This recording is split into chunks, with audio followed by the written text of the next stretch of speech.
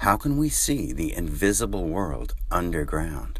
That's what scientists have figured out. They use sound waves to see what lies below the surface.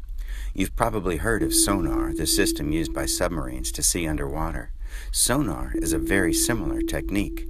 A transmitter sends out waves, and then sensors measure when and how the waves bounce back, so that the operator can see the shape of the land or other objects. Scientists who study how landscapes form have figured out how to use waves to measure the shape and depth of soil and rocks below the surface of the land. The technique is called seismic reflectivity. Researchers working with the Critical Zone Observatory at the University of Arizona have used this technique to investigate what lies underground at one of their research sites on Mount Bigelow in the Catalina Mountains just north of Tucson.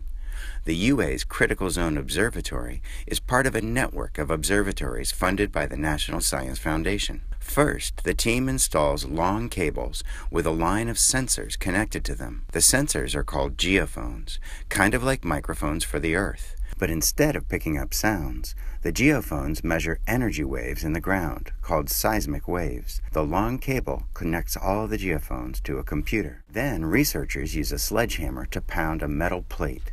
The impact generates a pulse of energy, a seismic wave that travels through the ground. When the energy wave hits rocks or a layer of rock underground, it bounces or reflects off the layer of rock and returns to the sensors at the surface. The geophones on the cable lines measure the time it took the seismic wave to reflect back. That's why this technique is called seismic reflectivity. The measurements from the geophones are sent to a computer. Based on the length of time the waves take to return to the surface, scientists can determine the depth and position of different layers of rock. They can detect differences in rock density, and they can map how much rocks below the surface have fragmented or otherwise degraded. For example, layers of rock with low densities and lots of fractures result in slower return times. In contrast, layers of rock with high densities and no fractures result in much faster return times. Using this technique, scientists can map the layers of soil and rock hundreds of feet below the surface, at depths that scientists refer to as tens of meters. Researchers combine the data gathered using the seismic reflectivity method with data from other techniques that also map patterns below the surface. Then they create composite data maps for the best possible look at the land below the surface.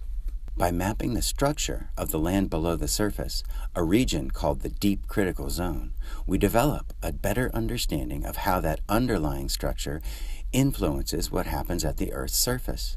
For example, the way that water travels through the deep critical zone plays a key role in maintaining ecosystem sustainability and often influences the shape of our landscapes over geologic time.